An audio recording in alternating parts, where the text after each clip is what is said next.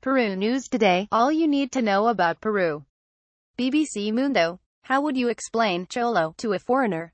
BBC's Spanish news section interviews Peruvian author Marco Avilés about discrimination within Peruvian culture and what that five-letter word means. Marco Avilés is a young Peruvian author who had one of the best-selling books at the most recent edition of the Feria del Libro book fair in Lima. Leading off the success of his book, De Donde Venimos los Cholos, Where Cholos Come From, Avilés enjoyed an interview with BBC Mundo about discrimination in Peru and how it's evolved since the 80s. One of the highlights of the published conversation is when the interviewer asks, "How would you explain cholo to a foreigner?" An oft-overheard word in Peru laced with a sense of taboo.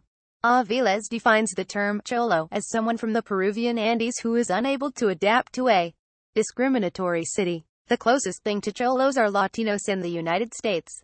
They are not fully accepted, points out Avilés.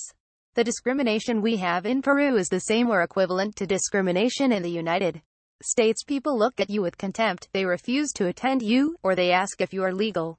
The interviewee, born in 1978, self-identifies as cholo, noting that his father came to Lima from the highlands of Peru. "I can now say, I'm cholo, without shame," admits Avilés.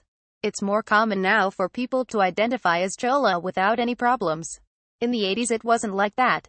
I wouldn't have dared." According to an article published in 2016 by Peru 21, Avilés came to such a revelation of his origins in 2007 when he was denied entrance to a local club because he wasn't white.